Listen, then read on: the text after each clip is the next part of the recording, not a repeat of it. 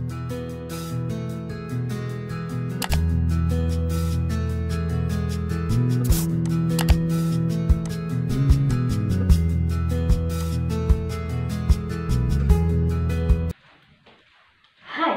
happy to see you again.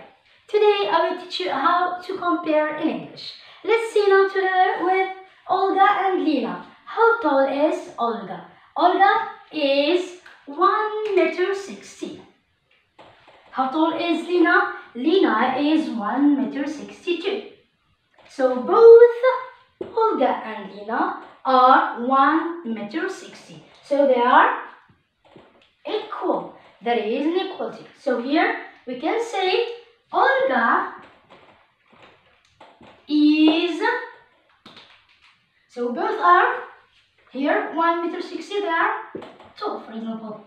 Olga is as tall as Lina. And from here we can understand that to express or to form equality, we can put like this, for the equality.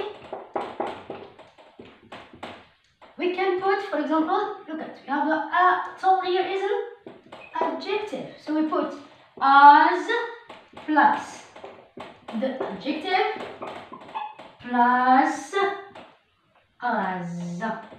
This is the sum for the first point. Now let's move to the second point.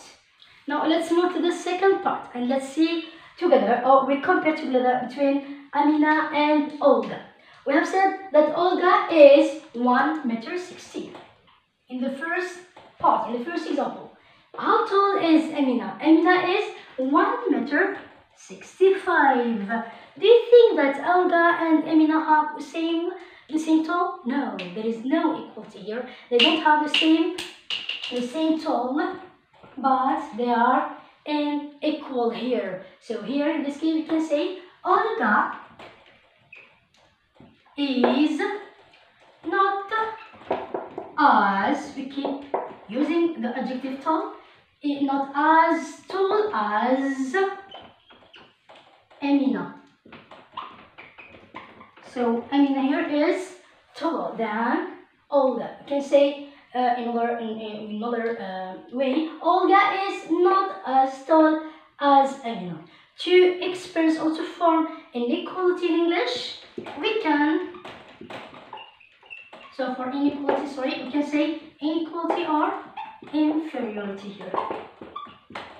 Both are correct. So here, to express or to form inequality, we put not plus as tall, we have said is an adjective, plus the adjective plus as.